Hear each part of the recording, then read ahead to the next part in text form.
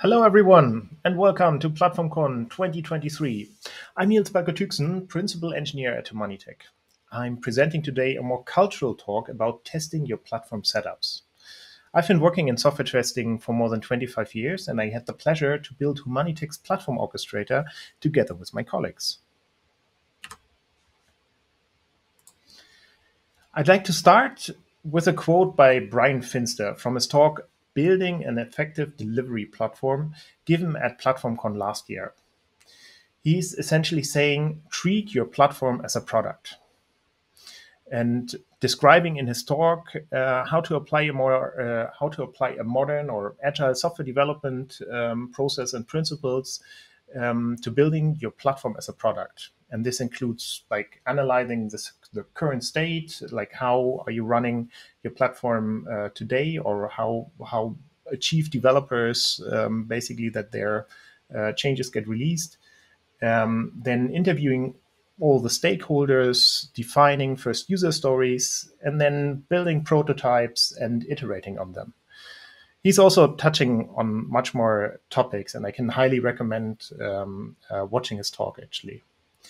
But it kind of makes it obvious to me that building your platform as a product with this setup, it makes a lot of sense to also apply modern software testing principles.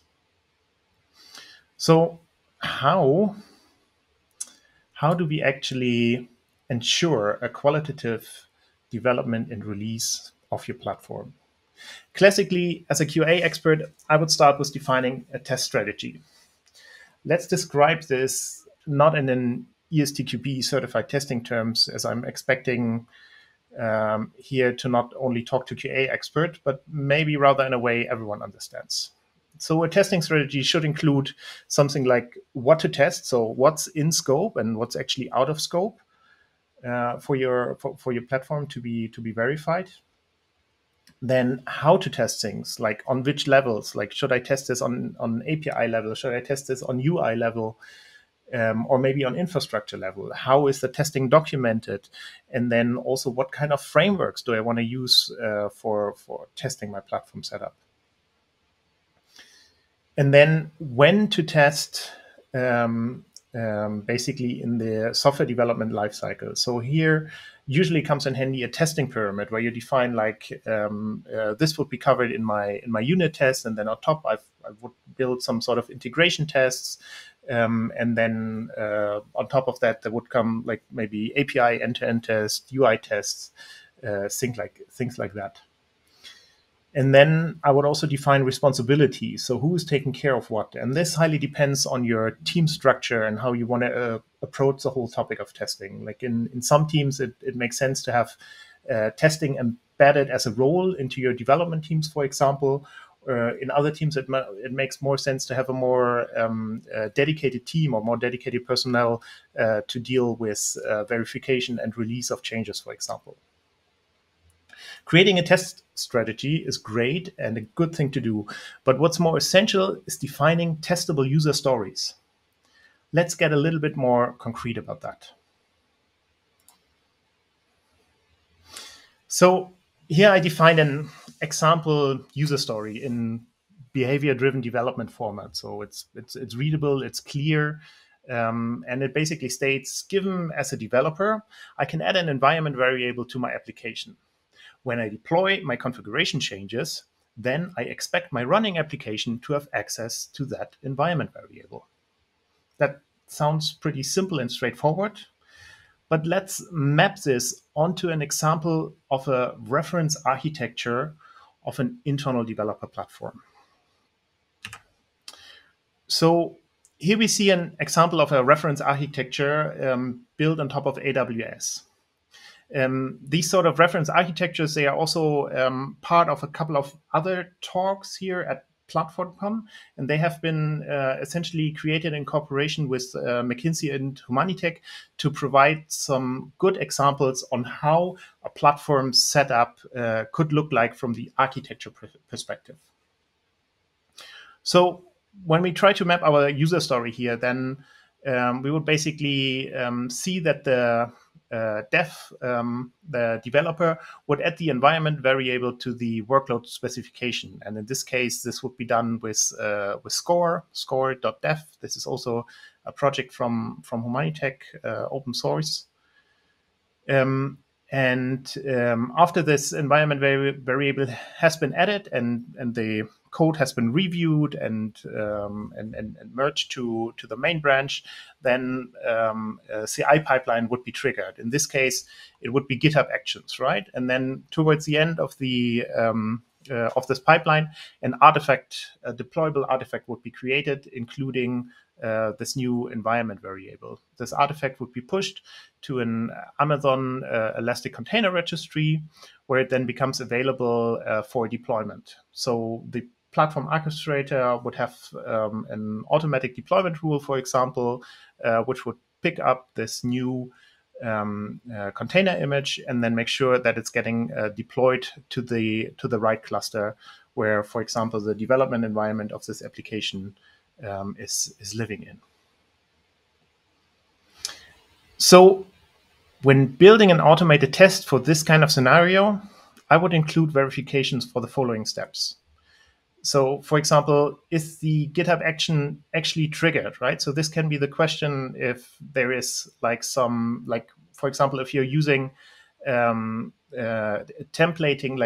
repository templates, which could be available in a service catalog, and you and this whole project would be created from a template, then I want to make sure that it actually includes the correct pipeline trigger, right? So in GitHub, for example, you need to make sure that GitHub actions are actually enabled and that they are actually triggerable. So that could be a potential error case, and I would build in a verification in an automated test for this, for example. And then I would check, was the push to the ECR successful? Is my image actually available there? Right, so I would use my automated test to check directly in Amazon in the ECR and check if my container image with the tag I passed on is actually available, or maybe even if the tag has the right format you have provided. And then I would talk to the Platform Orchestrator API to check if the deployment was successful. And finally, I would build an automated test to check basically inside the EKS cluster to see if the deployment is up and running, if the app is available, so if the pods are up and running, and then I would also verify that the environment variable is available inside the container. That's nice in theory, but how do you actually build an automated test doing like this, doing these sort of things?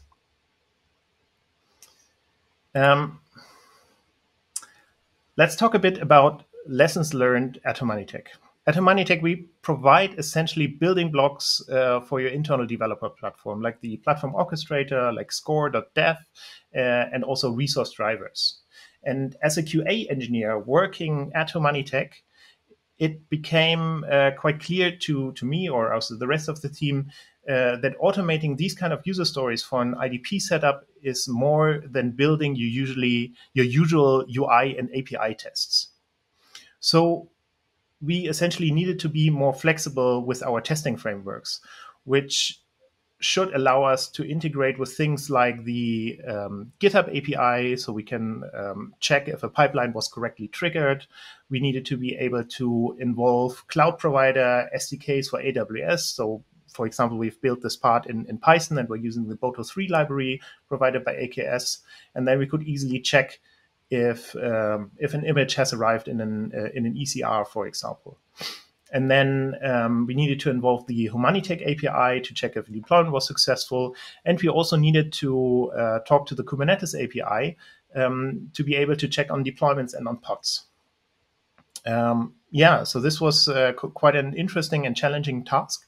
And we decided to use a testing framework called the Robot Framework. Let's talk a little bit what this is about. It's essentially a very flexible framework. You can do your usual API testing and UI testing with this. There's plenty of libraries available to integrate with Robot Framework. For example, like doing playwright tests on the UI can be done through Robot Framework. But there can be also, like many other integrations can be done. It's quite readable, the test format, as it's basically keyword driven. So you define keywords, and then those keywords get executed and do certain tasks for you. So this is really nice for the rest of the team, as the tests basically provide also a thorough documentation on what's happening and what is this test supposed to be doing. And especially in a platform setup, this makes a lot of sense, because there's so many stakeholders involved, and not everyone has a full picture of what's supposed to happen. So these tests serve as a great source of documentation as well. And then on top of that, Robot Framework makes it also very easy to build your own integration. So we decided to actually build a wrapper around the Kubernetes API ourselves, and it's also available as an open source project, and it's called the Cube library. And with this kind of wrapper, we can basically do all sorts of assertion of tests. Basically, it provides us with a lot of possibilities. We can, I don't know, get the cluster role, or get check on the health check of the Kubernetes cluster. All these sort of things are basically exposed and available inside the Cube library. And the nice thing is that we get also good documentation with this, essentially. Yeah, so much about our testing approach. So thank you very much. And I would like to quickly remind you about the key takeaways I think are worth keeping in mind. So please think about how to test your platform setups. It's an important topic. I highly encourage you to involve professional testers or QA experts on this. Like we know how to test software and how to deliver products, and your platform should not be that different. And then one of the key takeaways we learned at Humanitec is basically doing a good decision on your testing framework for automation, which allows you essentially to cover all aspects of your platform. Thanks a lot, and have a nice day.